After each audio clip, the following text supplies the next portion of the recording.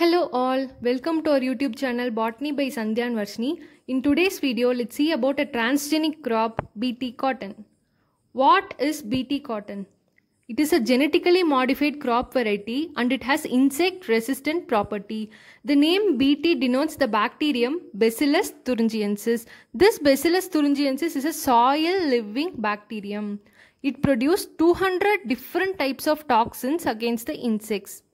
This bacterial toxin is resistant against insects such as moths, butterflies, beetles, cotton bollworms, great flies, etc. This is the image of a cotton bollworm. Let's see the process involved in insect resistant cotton. This Bacillus thuringiensis bacteria produces proteins. These proteins are in a form of crystals. This protein have insecticidal property which kill the insect like cotton bollworm. The toxins produced by the crystal kills the cotton bollworm. Let's see how the BT toxin is produced.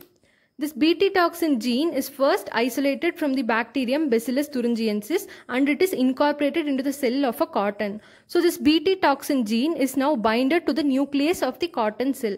Now, this one cell is multiplied into an entire plant by using tissue culture technique. As a result of tissue culture technique, the cotton plant with resistance against the insect is produced. So now a question arises, can the Bacillus thuringiensis bacteria directly kill the insects? The answer is no. The bacterium cannot directly kill the insects as the toxins present in the bacteria are inactive proteins. Only when it is inserted inside the cotton bollworm, this bacterial toxin becomes active. Because the activation of BT toxin need alkaline pH level.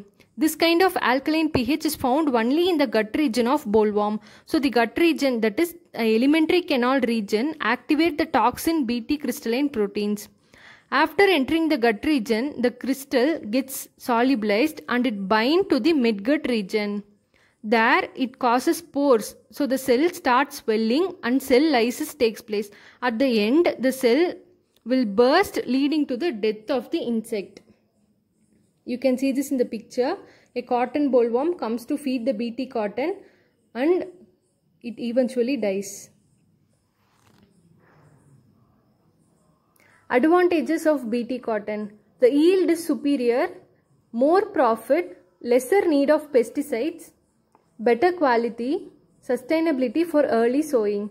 These are all the advantages of BT cotton. The only disadvantage is the seed rate of BT cotton is considerably higher. Okay. Thanks for watching our video. Please do subscribe to our YouTube channel. Until then, this is Varshini signing off.